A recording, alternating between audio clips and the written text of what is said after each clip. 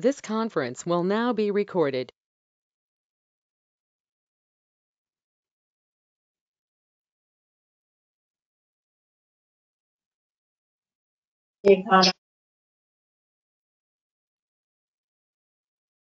Can someone please confirm if the screen is visible? Yes. Great. Fine. So, welcome everyone to today's webinar. So today's topic is traditional business analyst versus agile business analyst. And probably before we do a deep dive, I would just like to introduce myself. So I am Ipshita, the speaker for today's webinar. I have around 15 years of experience as a business analyst, and out of which it's 8+ years completely into agile. And currently I'm playing a role of a product owner in one of the product companies.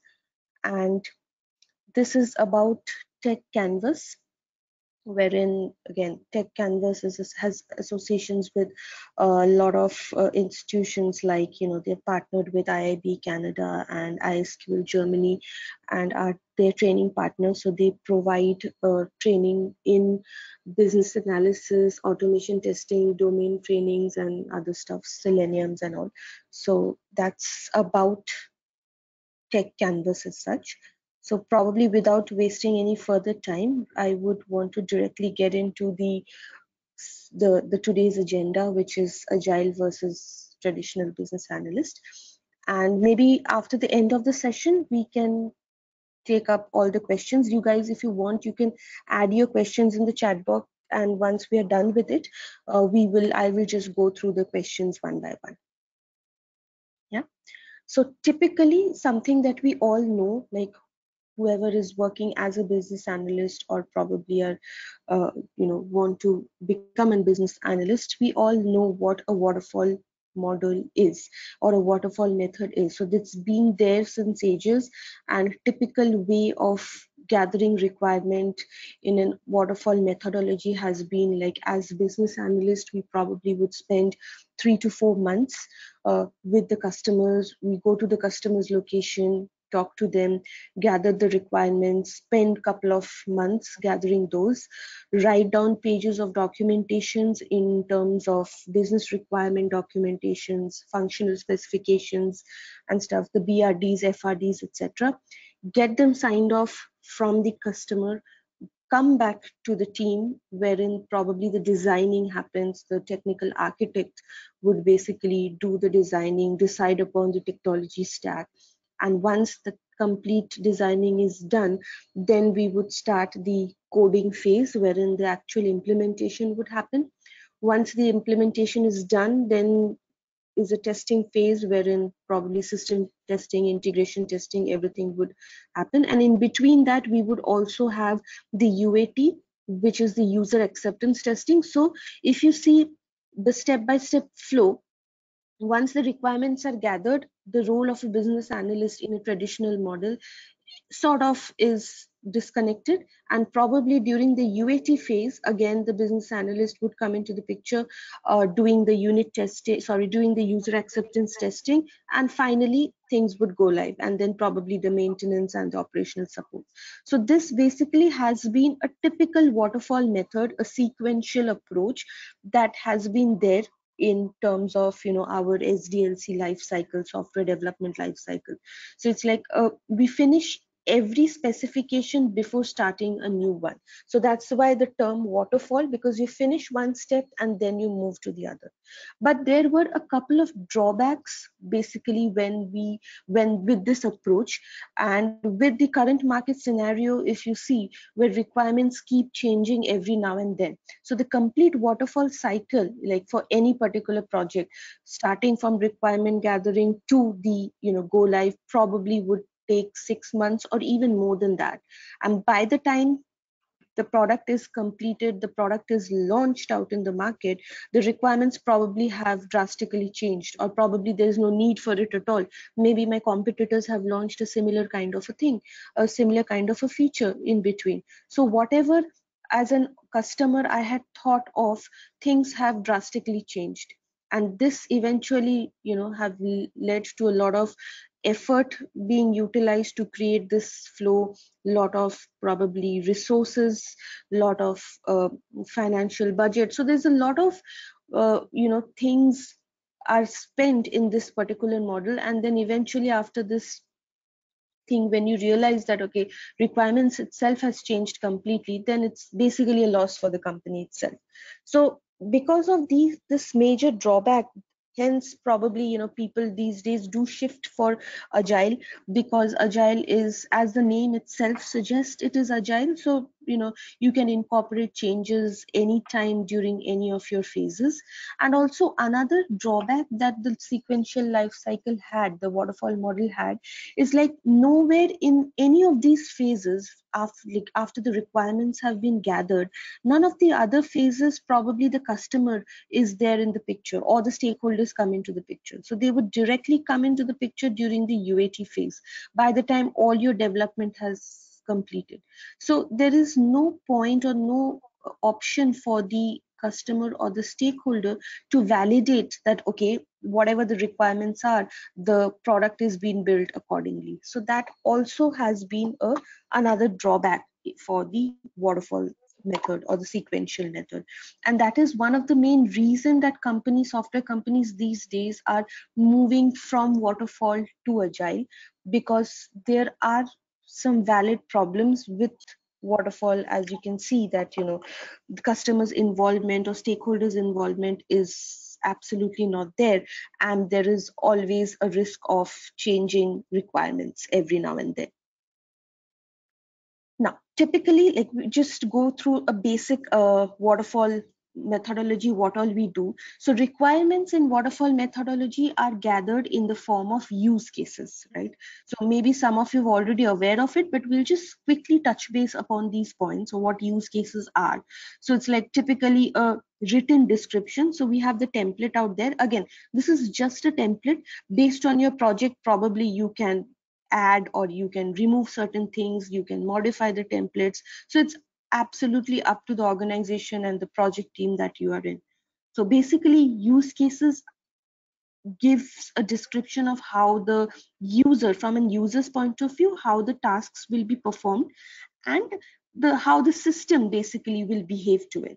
And these are basically represented in the form of sequential steps, from like basically how a typical user goal is fulfilled in the form of different steps, and accordingly how the system is going to behave. So these are basically a very step by step approach of how the system behavior would be. Now typical way, a typical example I would say, like a login flow, so that can be written in the form of use case. So like when a user probably enters the email address and the password, how does the system behave? So that particular flow can become one use case, and accordingly we can fill up this template based on how the system should behave. Now when we talk about use case, there are a lot of elements which can be a part of the use case. The first and foremost are the actors. So basically the end user who is interacting with the system or behaving with the system. Then there can be stakeholders as well, like someone who has some interest on the system behavior. Again, these are optional, not necessary that you have to have all these elements onto your flow. There are primary actors as well, like who basically, if there are if the system is quite complex and if there are too many actors associated with a particular flow, then probably you might want to have a primary actor who is basically initiating the interaction with the system. Then typically preconditions can be there, which talks about any kind of events which probably is required for this particular event to occur. Triggers is basically any event which causes this particular event. And again, there can be a basic flow, which is basically a happy path or use case wherein we know that this is the bare minimum flow or the basic flow that should work. And there can be alternative paths mentioned as well, which is like okay, some exceptional flow or some alternative flow to achieve the same thing. So you can have these kind of elements as well. However, one thing to keep in mind is like when we talk about use case, so it's basically who is using the website, what the user wants to do, what are the user goals, steps to accomplish the task, and how the system should behave. So these are the things which these are included in the test case. A use case. However, a use case will never tell you like what your probably technology stack should be. That shouldn't be a part of the use case at all, or probably any details about user interfaces or screens. So these are not included in a typical use case, but then a use case typically gives you a step-by-step flow of the user and their interaction with the system. So use case has been very much extensively used in a waterfall model. Next, again, since we were talking about the requirement phase of a business analyst in waterfall, one of the major requirement or the documentation is the business requirement document, or the BRD. So this again provides the scope, the business needs, the problems that needs to be addressed for the complete project. And again, there can be, different kinds of templates as well for a BRD. Again, depends from different business or depends from the different stakeholders that you're using. But BRD is the first step whenever a business analyst gathers the requirement. So the BRD has to be signed off to start any kind of a project in a waterfall model. So it gives you the complete specification of the project, what are the business needs, and how you're going to achieve. However, BRD will not go into a deep dive about what screens there should be or what modules there should be. It's a high level document talking about what is the scope of the project, what are you going to achieve, and probably the business need is what we look for. The next step is the next another type of document is the functional requirement document, or the FRDs. So this is a detailed version of it. So probably once our BRD gets signed off and probably we get the project, then we start this formal documentation and detailing the requirement in a much more detailed format. Basically, how the system should behave. So the system behavior, what are the tasks, what are the functions, and again on a typical functional way, what different modules probably the system should have. And you can pick up different flows, you can even add a lot of mockups and screenshots in the functional requirement documents. So functional requirements are more from a functional perspective, and probably a very much in-depth document which talks about the functionalities that the typical system would have. And of course it is much more detailed and much more comprehensive than a BRD. So these are very common documents, and again the important ones, which in a waterfall model or any sequential model if you go with, you probably will have to do it, and based on it probably the project gets signed off and stuff like that. Now moving on to the next. Now we'll talk about agile. So what actually agile is. Again, in agile there are different forms of it, but agile on a high level talks about you pick up a set of user stories, or you pick up a set of tasks, work upon them, demonstrate it to the stakeholders or your customers, get a sign off, and push it to life. So it's like frequent incremental release is what agile is all about.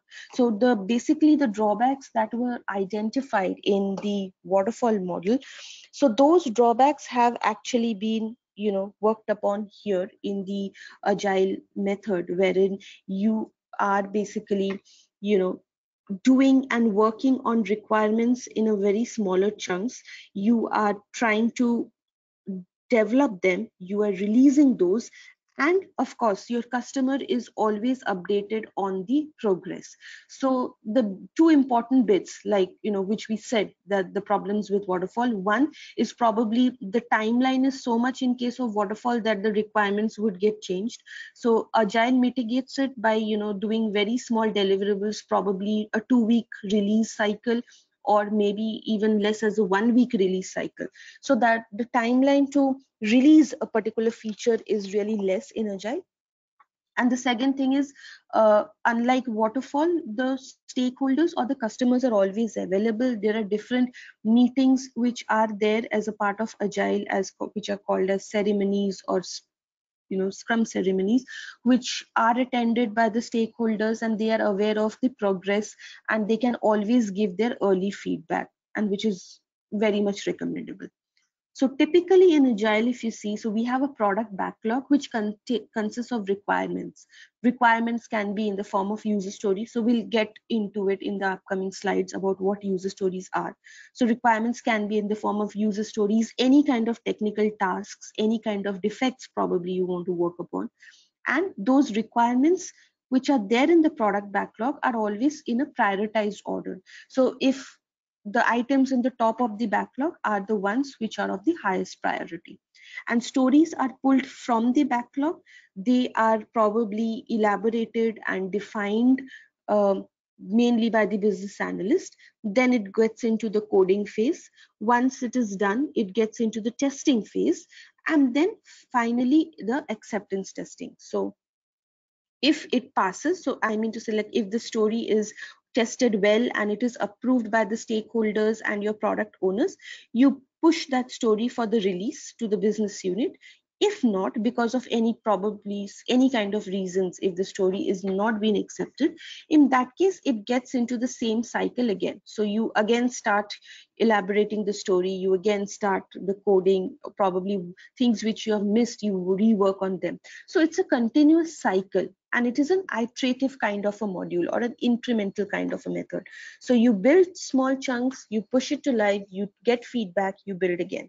So that's the goodness of agile. Now, where exactly does the business analyst come into the picture? So as you have seen in waterfall, probably the business analyst will come into the picture the first requirement gathering phase, and towards the end of it when the UAT happens. But in case of agile, the business analyst is always prioritizing the stories in the backlog. So they keep the backlog ready, detailing down the stories. So in terms of creating the stories, getting requirements from the stakeholders. Also, business analyst would sometimes accept the stories on behalf of the customer or the stakeholders as well. Just a moment. Right. And the next part is the business analyst also provides support in testing, because he or she is the one who knows the requirement end to end. So of course, they will not sit and follow test cases line by line and do the testing, but they will do a round of exploratory testing just to ensure that whatever has been there in the requirement has that actually been met. So if you see, unlike in the traditional approach, in case of waterfall, there is also a constant way, or the business analyst is always involved in the complete agile cycle or the agile flow. So the involvement of the business analyst is always there.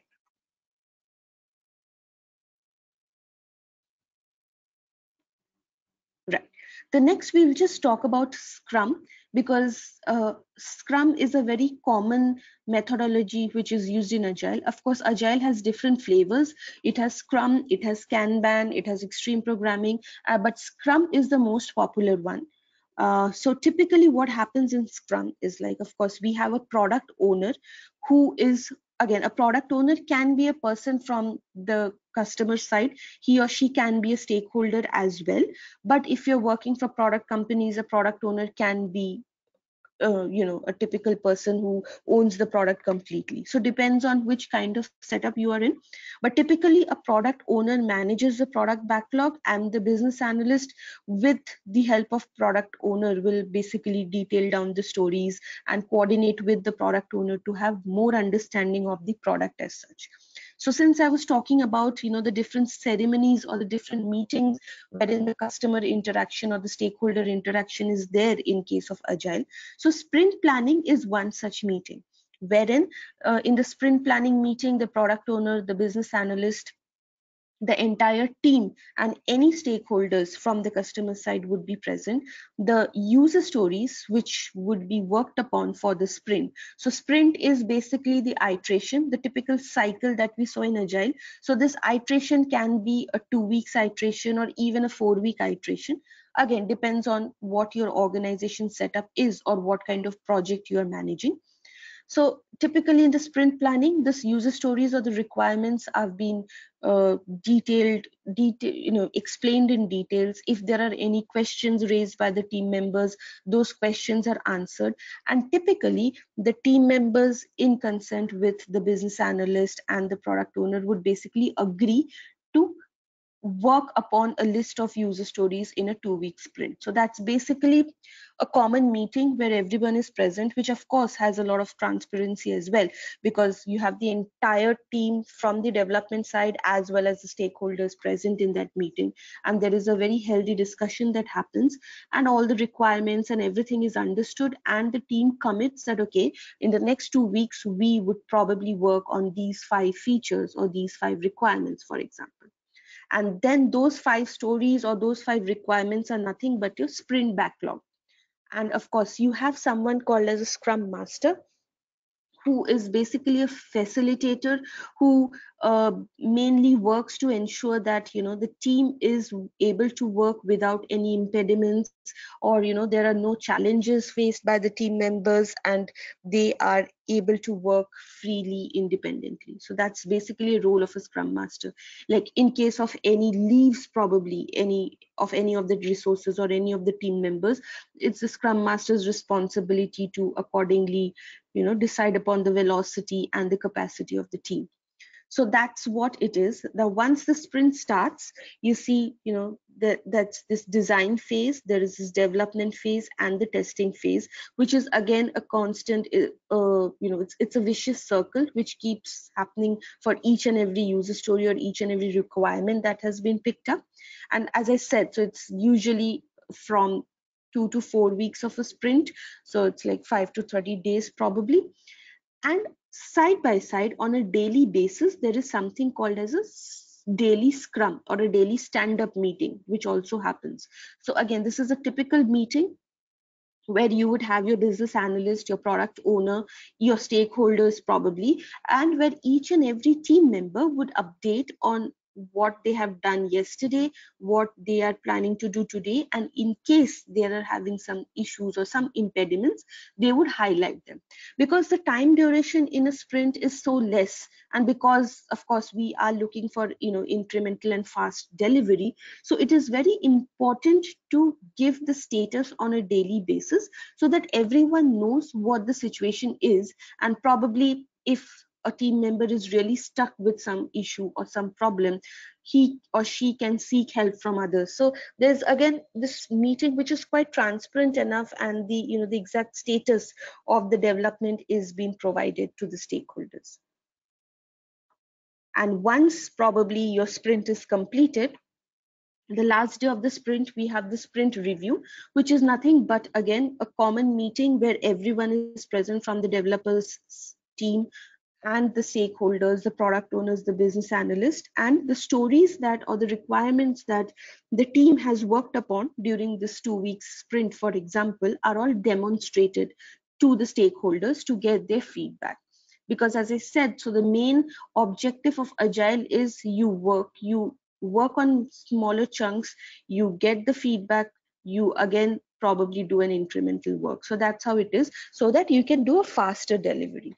So once the stories are reviewed or demonstrated in the sprint review, if there are certain feedback on the stories, probably if the stories are not accepted, then they would again get back into the same cycle. Maybe they'll be added to the next sprint, or probably into the backlog to be prioritized later. The decision is to be decided by the product owner.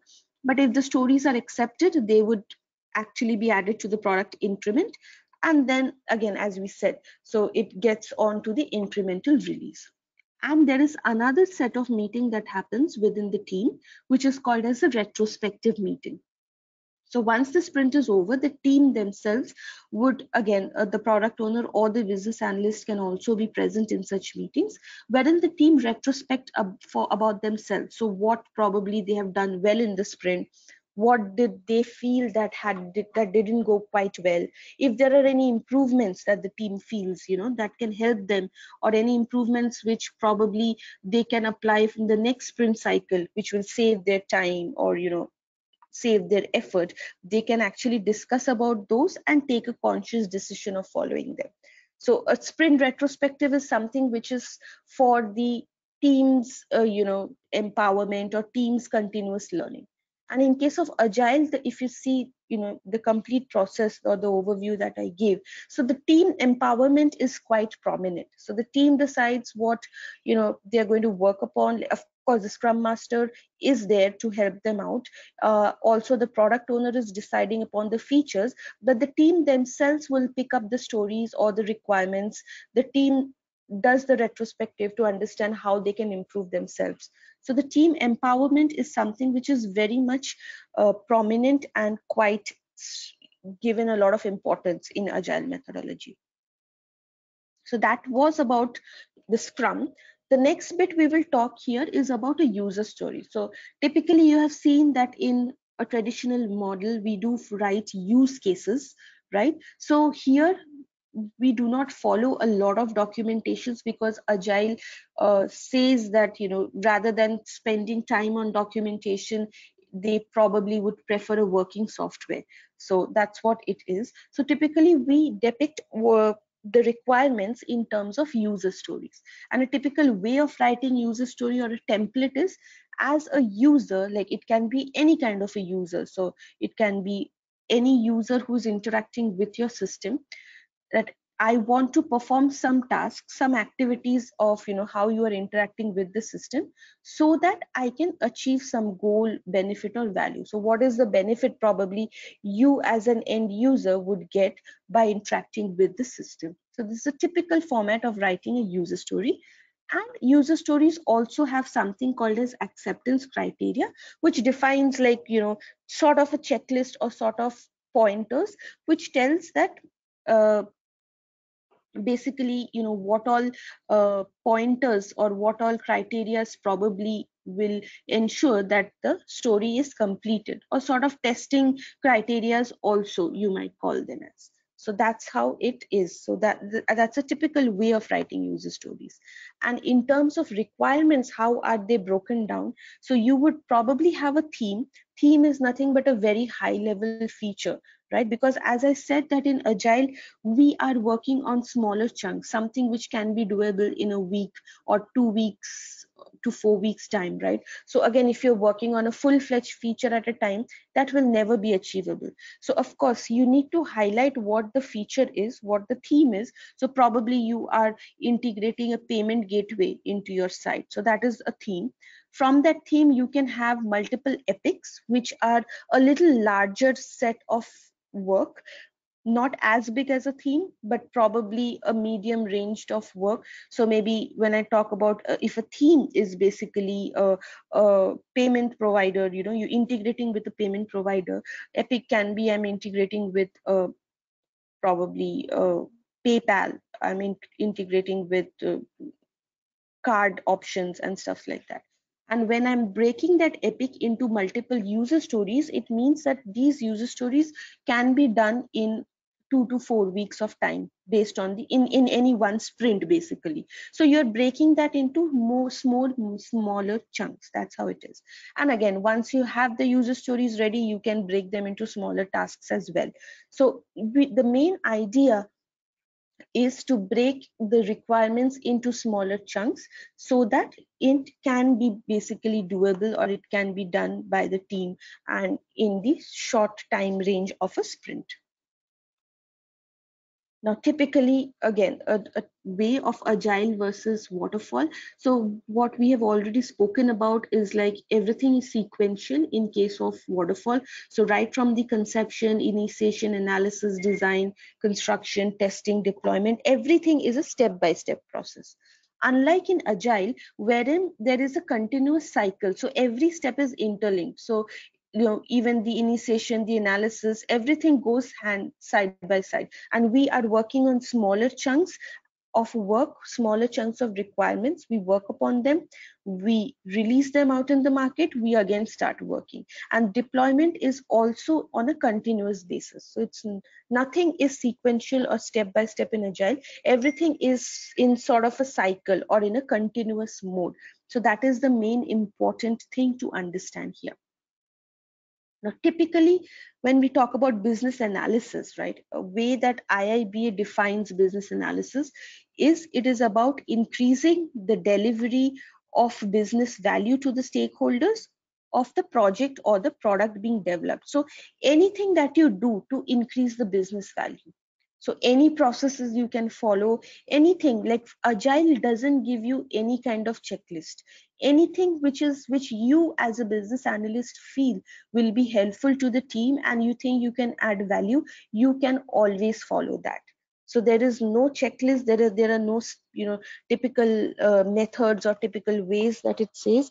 It is like anything as a because again things keep changing based on the different teams that we work in, based on different organizations that we work in. So anything as an individual you think is going to help the team to deliver better or to add value to the project that you're working, you can always implement those things. Even when we were talking about user stories, right? So typically we know what the format of user stories are.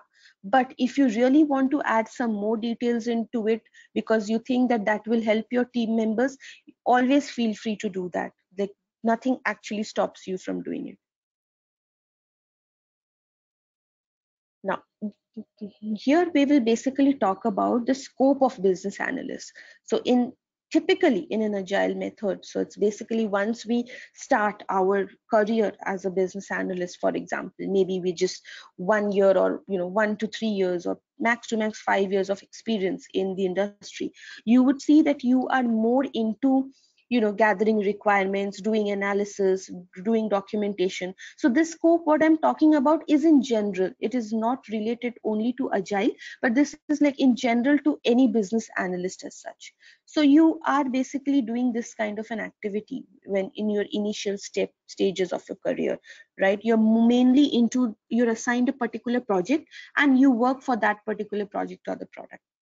Next, when you move so Next, when you move to a little higher up in the hierarchy, wherein your organization impact is also a little higher, so probably now you are maybe 7, 8 years experience, you do understand the organization better and you do come up with a lot of processes like, okay, which will basically improve the projects that you handle, right? Or probably a lot of projects that you handle. So maybe you become a senior business analyst and you have some business analysts under you, so you do come up with a lot of processes which you feel is going to add value to the organization as such.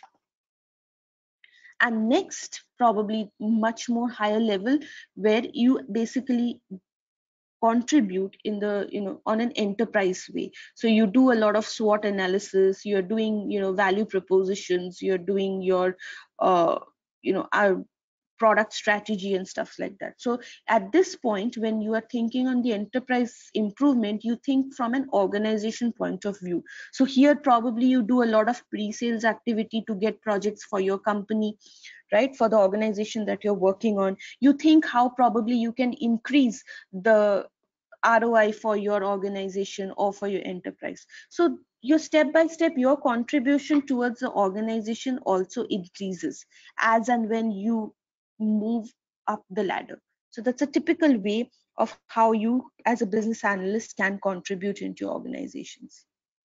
Now, again, moving into the Agile BA topic, 7 different principles which are very important to keep in mind when we think about an agile, and having that agile mindset is very important. So first and foremost thing is think as a customer. So when I say think as a customer, the word customer here is not your client or your stakeholder. The word customer here is the end user. So you have to think from an end user point of view who will be interacting with the system. So here comes a lot of usability aspects as well, the UI UX bit. Probably you will have to think from those different angles. So it's just not Like a traditional method, probably you would just talk to your stakeholders, just write down pages of requirements and come back. That is not going to happen. So you have to inculcate a lot of thought process within yourself. And one of the main foremost thing is you have to think as an end user who will be using the product. So probably if you're adding a particular feature, why am I doing that? What value add probably that particular feature is going to give to any user who is using it? So you have to think from that aspect and try and question out people. The next thing here is analyze to determine what is valuable. So you are basically analyzing to determine what is valuable in terms of the features. So which feature, of course, if you are talking to a stakeholder or probably getting requirements, they would give you so many requirements to work upon, right? But you have to analyze, you have to understand and determine which are the features probably are most valuable, because you're doing short term development, right, in case of agile. So you need to understand the requirements and prioritize them based on the value adds.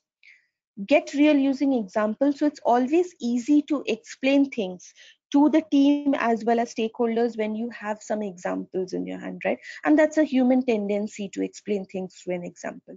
So whenever you're explaining it either to your team or probably to your stakeholders, it's always good idea if you have some examples, or if you are able to, something which the team is able to relate to. Avoid waste, typically a lean principle and very much well known in agile is, right, anything which you feel, any process that you feel is not adding any value to your, to the agile way of working, you just avoid doing that. You need not spend time probably in documentations if you think that these documents are not adding any value. Because the moment you do documentations, it is very important to maintain those documents. And most of the time in practical cases, we do write documents, but when things gets changed, when probably you're working on a change request or probably there's a change in requirement, we don't remember to update those documents. So eventually they become like a dead document lying down somewhere, and that's actually a waste in that true sense. The next one is understand what is doable. So as a business analyst, you know your team the most, so you know what your team is capable of.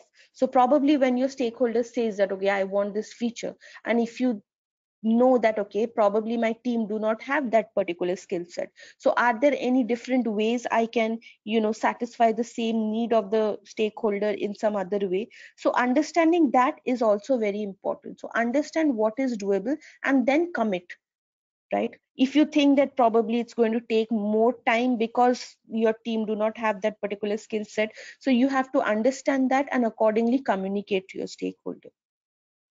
Again, simulate collaboration and continuous improvement. That is a very important thing, because you have to collaborate with your stakeholders, and that is very much feasible in agile, because you have always, different kinds of, say, meetings. You have your daily stand-ups where you can talk up, on the status. You can even have informal, just random calls with your stakeholders if you really want to discuss any particular issues with them. So there's always this collaboration that happens.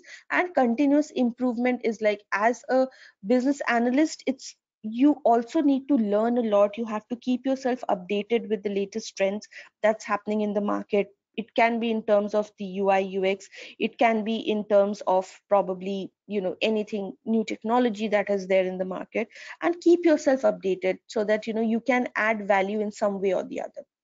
And the other most important thing is see the whole. So see the whole picture. So as a business analyst, you need to understand the whole picture. So when your client or the stakeholder says that, okay, there is a requirement for doing a particular uh, task or a particular feature, you need to understand the whole picture in a true sense. Like, okay, what benefit will the organization have if this feature is there, how it's going to help the customer, how it's going to help your stakeholders. So understand things from the complete end to end. A 360-degree angle is what is required.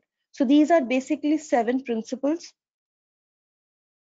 again very like for a typical BA, and these are prescribed by the IIBA code. So if you guys have seen the IIBA syllabus, so these are the 7 principles of the Agile BA. And I guess it's not only for IIBA, probably anybody who is working in agile environment is something that they need to follow. And as I said, so the typical agile business analysis is again broken down into two different steps. One is the discovery framework, one is the delivery framework, because a business analyst is involved into the delivery also in case of agile.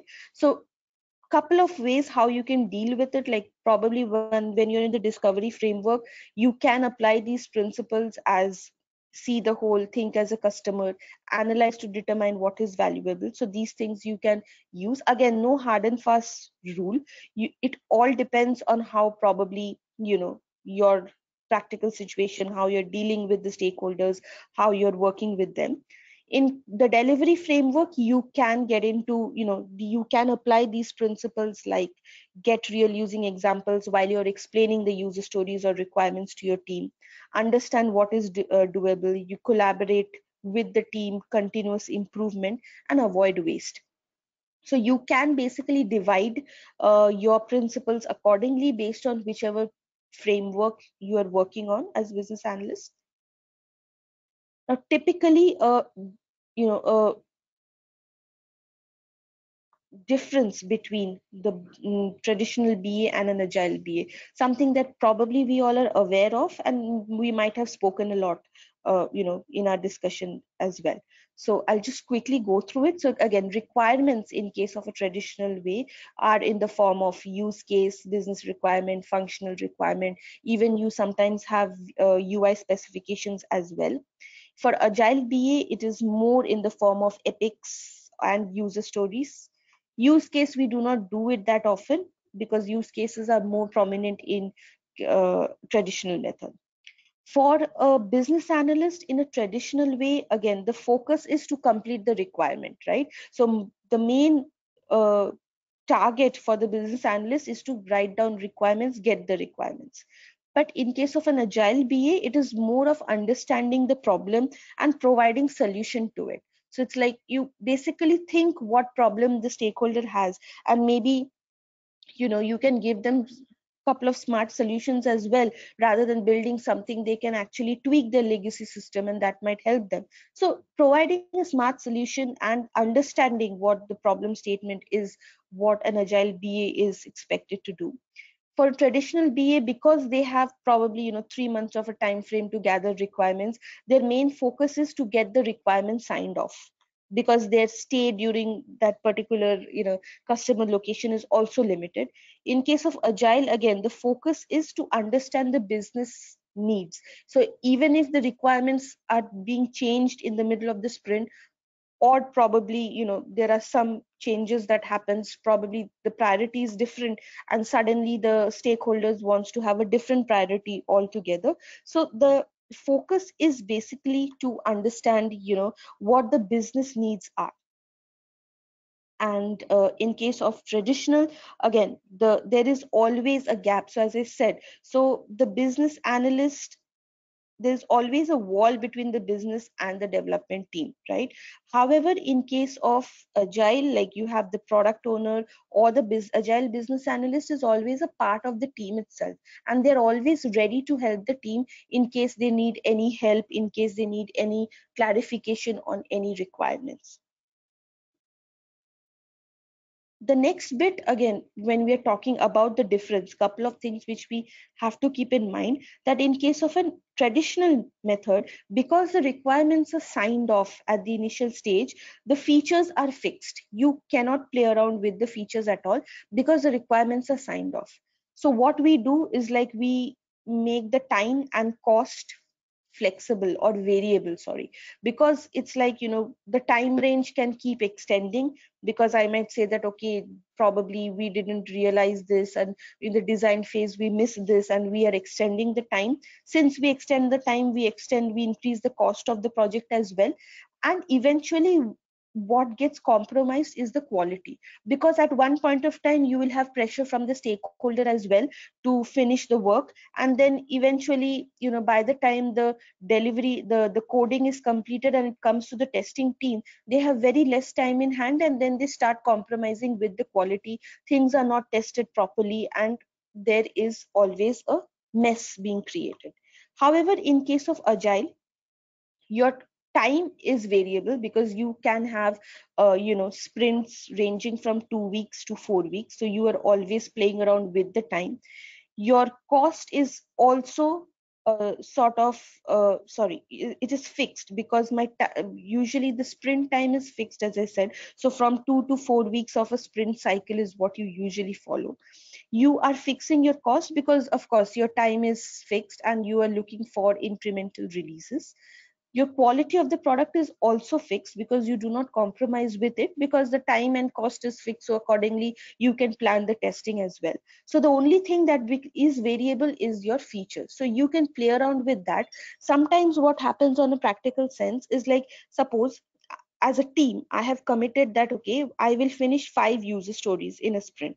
However, because of certain reasons, right, technical constraint, anything, instead of 5 I could just do 4 user stories, so which is absolutely okay. The fifth one can be added to the next sprint, or you can discuss with your product owner, and then you can in fact get that into your product backlog and later on get it prioritized. So you always have that flexibility to play around with your features, and we do not compromise on the quality at all because everything is fixed in case of agile approach. Now, since we said, right, that we are doing incremental releases, right? So what is it, and how, like, the time to market is really short in case of agile, and that's why the term minimum viable product is quite popular these days. Now, when I talk about minimum viable product, so it's like the bare minimum features of the solution is what you want to release out to the market, right? But it's like something which is minimum, which means the bare bone or the bare foundation of the solution. Viable, which means it's sufficient enough for the end users to use it. And the product is something, which the end users can basically, it's tangible enough which they can play around with or they can use it. So that is what the main thing is when we talk about minimum viable product. So maybe rather than waiting for 6 to 8 months for a, in case of waterfall, rather than waiting for 6 to 8 months for a big bang release to happen, you can always go for an MVP option, wherein probably you would do the release in 2 to 3 months, right? The minimum viable product. You build your product, you measure your results, you improve the product, and you again work upon it. So again, this becomes a cycle wherein you're doing incremental releases, and you are also sure that you are building something that the customer wants, because the first phase of the product is already, the MVP is already out in the market, your end users are using it, you're getting feedback from them, and then you're making the incremental release. So you are, you're actually building a feature which the customer wants or the end users wants. So this saves a lot of saves you from a lot of uncertainty. You are probably, with limited effort or limited resource, you are building small incremental things, and of course there's a lot of value add when you apply this kind of an approach. Typically, the last phase that I would want to talk about here is like a typical question that is very common in, like, how do I decide what way or which methodology to use, right? So the key factors that determine right methodology, like which method should you use for the project? Should you use waterfall or should I use agile? So what are the things that basically matter here? Again, there can be lot of factors, some of them I'm able to jot down, but practical things are very different than probably what we read on books. So there can be other things as well. One is a project focus, so basically what are the tasks involved, right? What your project is basically aimed to provide. Sometimes, it can be a sort of a back end kind of a work where there is no user interface probably, or probably, you need not have that kind of a stakeholder involvement because you already, there's just a typical architecture change or some backend work, some DB changes, database changes that you're doing. So you might not go for agile in that case. You can go for a waterfall, a fixed timeline and a fixed bit kind of a project. Again, the other factor is the customer and stakeholder involvement. So how willingly your customer and stakeholder wants to accept this kind of a method, because your customer has to be, or a stakeholder has to be available. If you're following an agile methodology, they have to spend time in the different agile ceremonies. They have to probably spend every day for the, the daily stand-ups which is there. So how comfortable they are in doing it. Maybe sometimes the industry also matters, what kind of a project that you're dealing with, in terms of what kind of industry it is. So based on that as well, you want to decide which method you want to go for. Then there is flexibility of timeline. So if you really have a very stringent deadline, maybe you just cannot think of doing agile at all, because I have to finish the project in 2 months and there is no other way. So in that case you have to go for a waterfall. Same like if I have a fixed budget, I have to finish it within the x dollars or x pounds. So then again, it's better to go with waterfall, go with a fixed bid project. Again, the number and type of team working on the project, so the depends on the resources that you have, whether you can split that into a waterfall or an agile team is something which is important. The complexity of projects, so sometimes the projects are really complex, right? We are not even sure what the requirements could be. So things when situations wherein you learn on the project itself, something where there is uncertainty whether it will be accepted or not by the end users, it's better we go for agile and not any other method. Again, there can be resources needed versus resources available. Again, typical situation is probably I need Python developers in the team, but I have Java developers, right? So how do I manipulate mitigate that issue? So again, depends on the your project, your management to decide, your probably your project managers to take such decisions. Scalability of the project sometimes is also a factor to determine, right? Like whether you'll be able to scale up the project or not, whether this incremental releases will actually help or not, right? Resistance to change. Now again, this is mindset. So in the team, do are the team members or probably even the management, are they willing to adopt the agile mindset? Because agile is all about a mindset, because a lot of things will change. So if they are willing to do that, there's always resistance, right? So to overcome that resistance and adopt agile is something which is important. Again, as I said, rigidity is also one of them. Then do you have specialization roles, or do you have a product owner, either at your end or at the customer's end? So you have to think of all these things. So typically when we say that let's go agile, it is just not a term that okay, let's go agile. There are a lot of factors behind it, and you probably, it's not business analyst who's deciding it, but as a management, as an organization, we'll have to think that whether are we really in a state or in a position to go agile, what kind of project and it depends from project to project. Not all projects can be done in a waterfall model, or not all projects can be done in an agile model. So based on whatever is best suited is what we have to pick and work upon.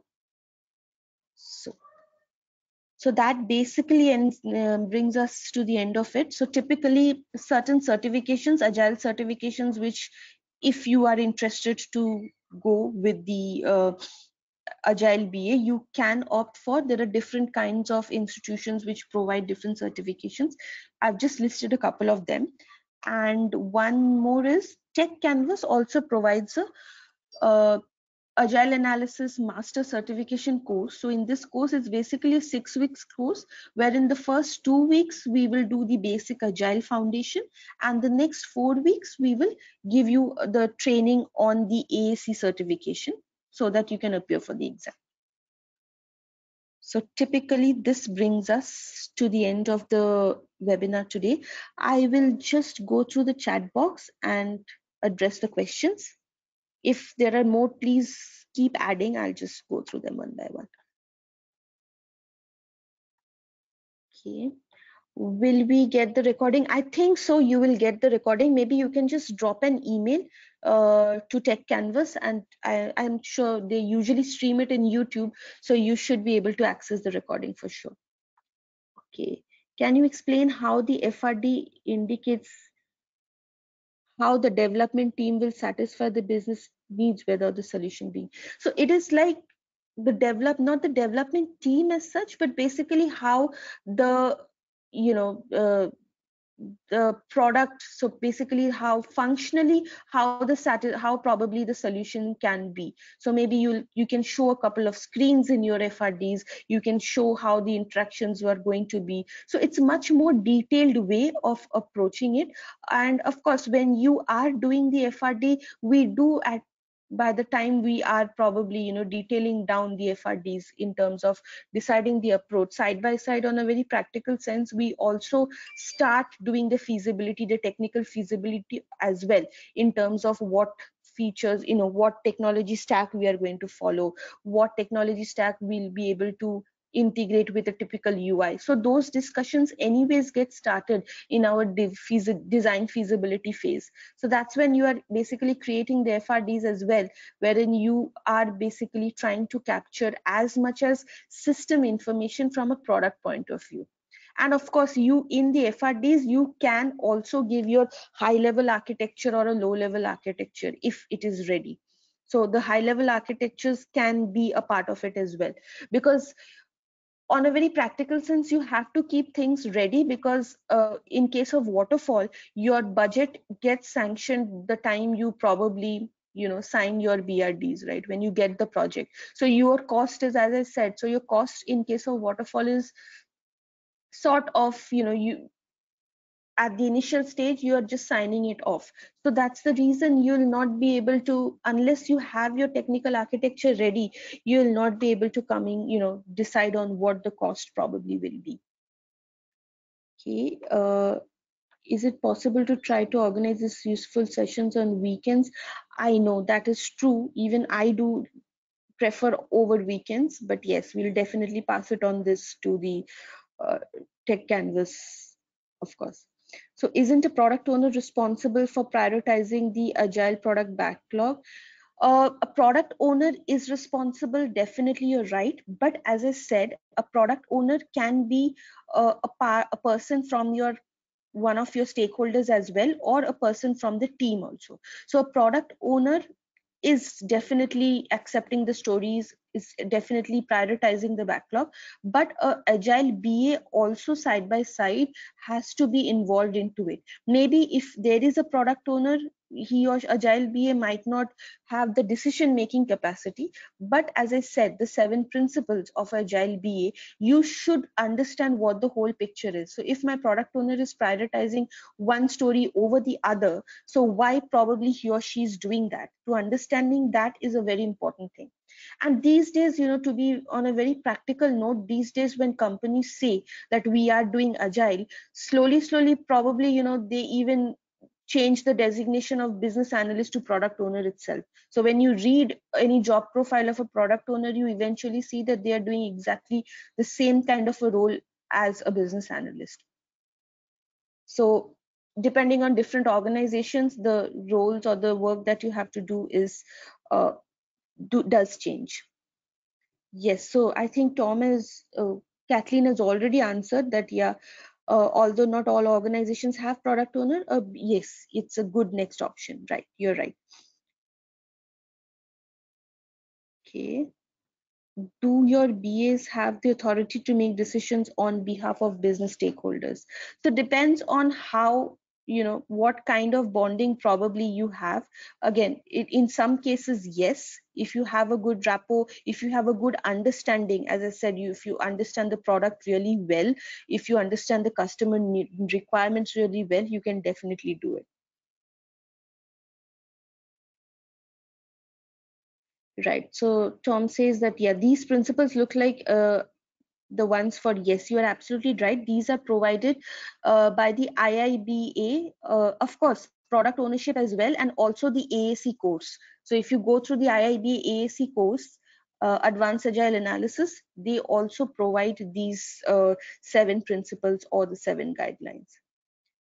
Also important to understand what is doable from the organization level. It might not always be about the team can do, but yes, so doable in the sense whether the organization can support that kind of a activity, how big the organization is, what kind of resources probably they can accommodate. So everything is a part of it.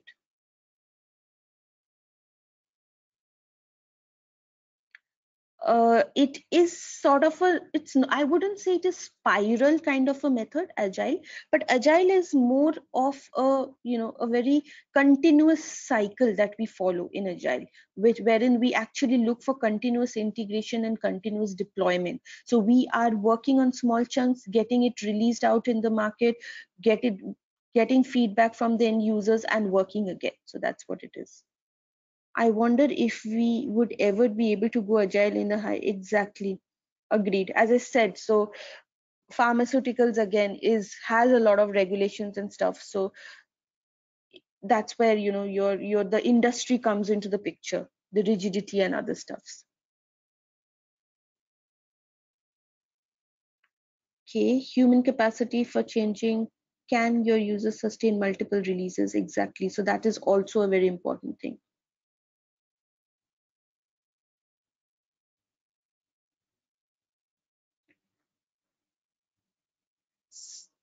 Is Lisa out there? Is that means you would be a scrum master? Can you just elaborate on this if you are still there in the chat, in the list?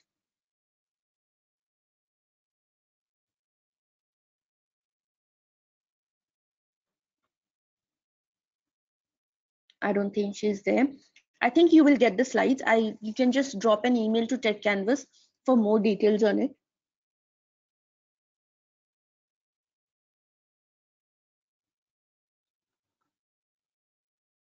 Sure. Savita wants to see the Scrum Master process once again. So I'll just give me a moment. I'll just take it at the end. Okay, how do you manage requirements for CRs in case of Agile? So as I said, in case of Agile, change requests are not managed separately.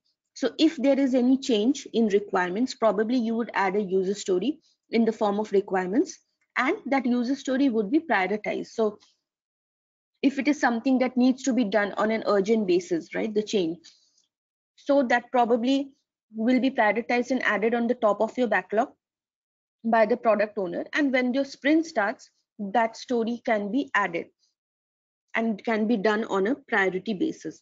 So that's how it is. In Agile, we do not follow any kind of documentation or separate process to handle change requests, because as I said, the Agile name itself is like things are changing. The Agile, that's what Agile is all about.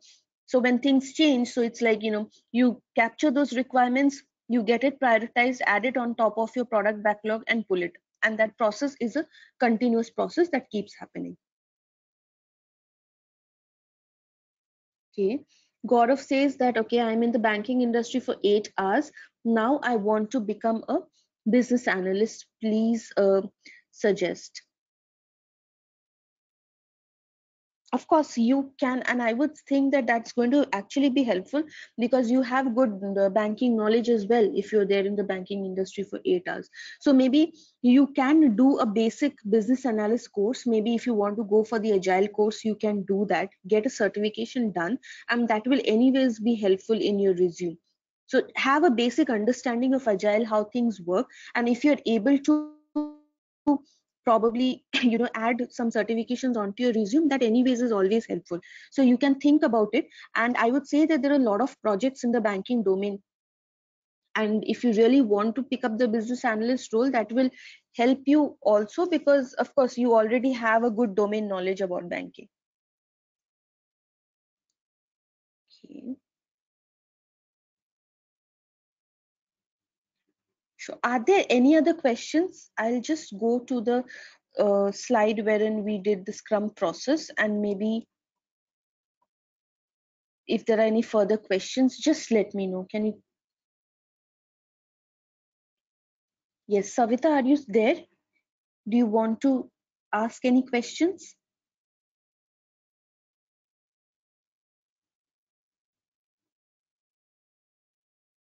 I think,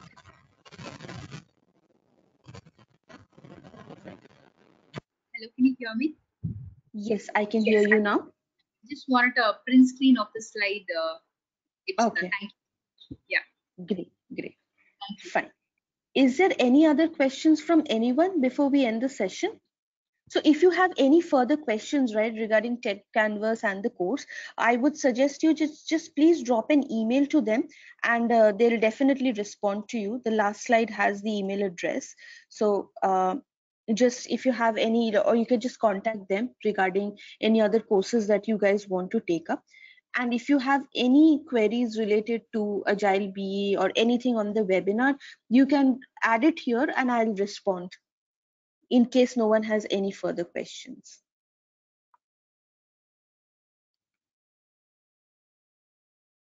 Okay, thank you everyone. Thanks for all your time.